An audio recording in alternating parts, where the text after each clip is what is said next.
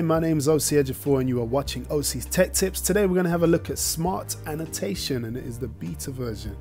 So first of all, we'll check in the Pages options, the View options, and make sure that Smart Annotation is turned on.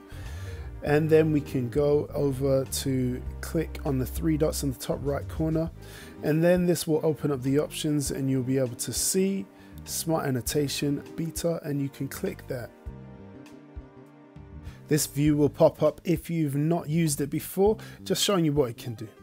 Okay, so you can select your pen or pencil tool and choose your color, and you can begin your annotations.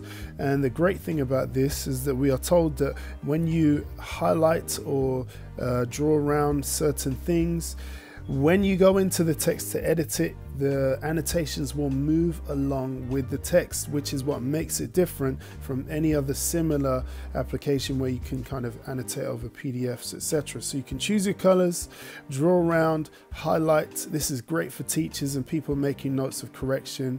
You can obviously delete, but you can also go into the text and type. And if you've done this for the first time, again, it will show you what happens. It's showing you that it moves along.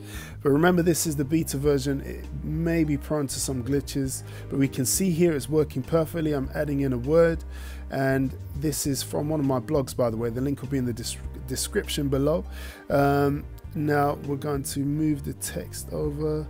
Okay, now we can see that actually it's not moving that along yet, so this is where we can see there are glitches. I've noticed also the question mark hasn't moved along with it, but you get the idea. I'm sure they'll release the full version soon and it will work perfectly, but for now, that is how to access Smart Annotation.